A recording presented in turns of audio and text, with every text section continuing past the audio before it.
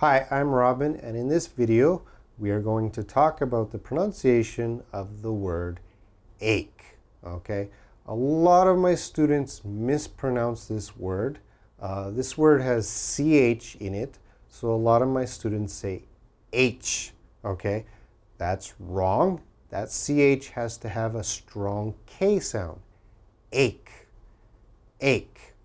What is an ache? Well, an ache is a pain. Okay, so if we have some pain on our body, we usually say we have an ache. Ache. Let's take a look at the board. Now here is one problem, a stomach ache. Okay, you have maybe an ache in your stomach. You can say you have a stomach ache. Now stomach is a word, another word that my students often mispronounce. Same problem. There's a CH. So they say stomach. Oh, please don't say stomach. Never say that. It is always stomach. Stomach. Strong K sound here.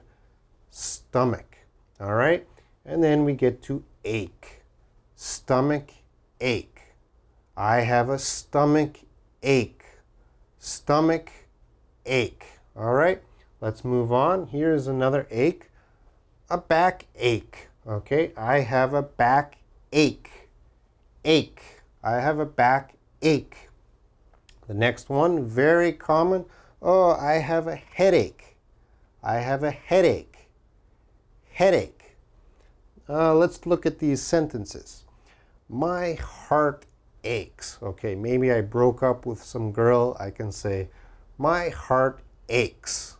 My heart aches. Or I have a pain all over my body. I can say, I'm aching all over. I'm aching all over. I have pain all over. All right, let's review one more time. Stomach ache, back ache,